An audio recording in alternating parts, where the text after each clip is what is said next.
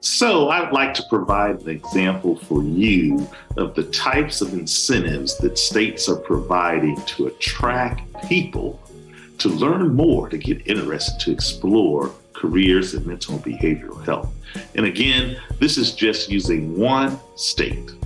So in one state alone, they are offering all of these options to attract career, mental, and behavioral health workers. Sign-on and retention bonuses, tuition assistance, scholarships, loan forgiveness, housing assistance, child care and tax subsidies, grants for graduates to complete advanced degrees, and stipends for supervising students or young professionals interested in mental and behavioral health careers. So the demand is great, and states are looking at ways that they can incentivize people to consider a career in mental and behavioral health.